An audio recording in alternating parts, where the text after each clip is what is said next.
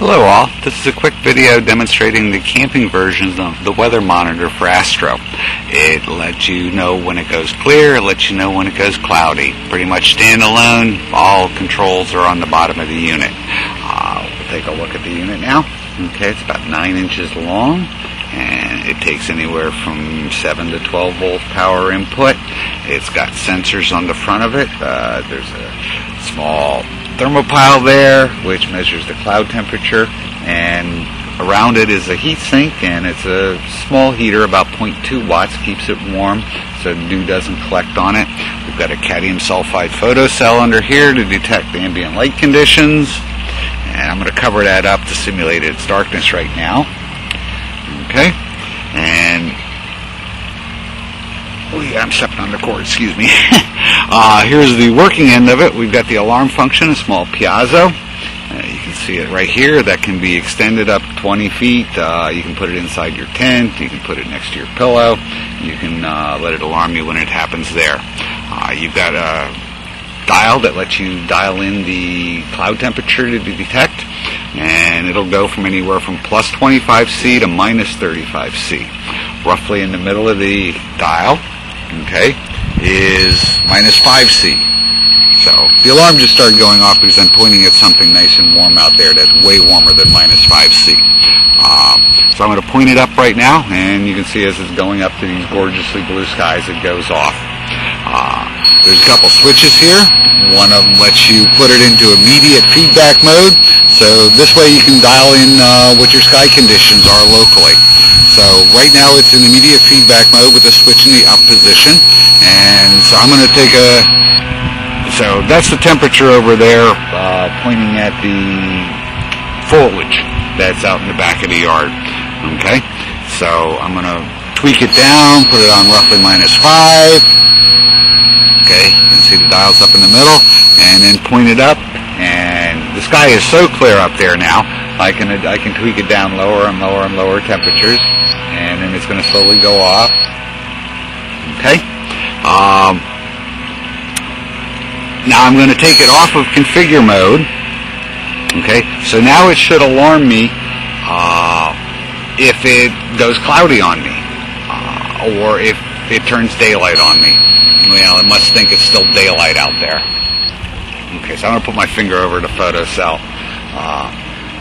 But now if it also goes cloudy, there's a rough 5-second delay. Okay, so now when cloudy, and I'm simulating cloudy by pointing at something warm, the foliage, and then point it back up again. Okay, now to simulate it going daylight on you and give you an alarm when it goes daylight, I'm going to take my finger off of the photocell.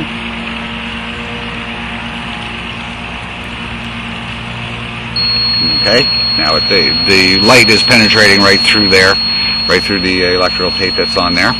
Now there's another mode of operation. That's the going light or going cloudy, and it'll give you an alarm there. You can also invert that function and says, okay, well, I know it's cloudy, and I know it's light out, or I know it's cloudy, and now I want to know if it happens to clear up, and if it doesn't clear up before it turns daylight, don't bother notifying me.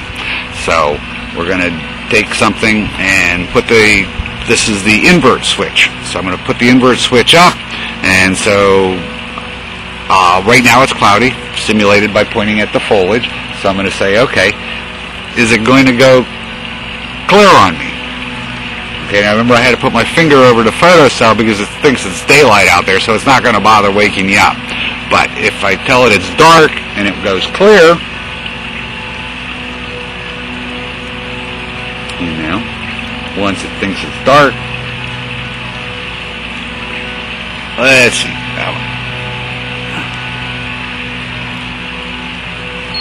Okay, so it says, oh, okay, fellas, it's dark out. But now it just went clear on you. Oh, it's daylight, so I'm not going to bother waking you up. Okay, that's pretty much the whole thing in a nutshell. The thermopile, the photocell, the heater behind the thermopile, the power input, the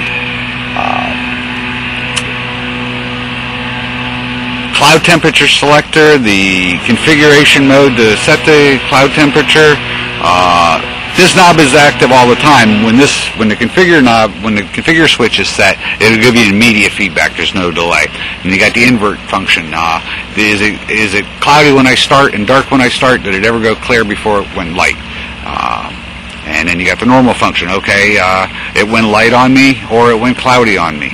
And that's pretty much all, folks. Thank you very much. In the background, you can see the Green Box Observatory and the full Astro Monitor version that's sitting up there on top of the pole.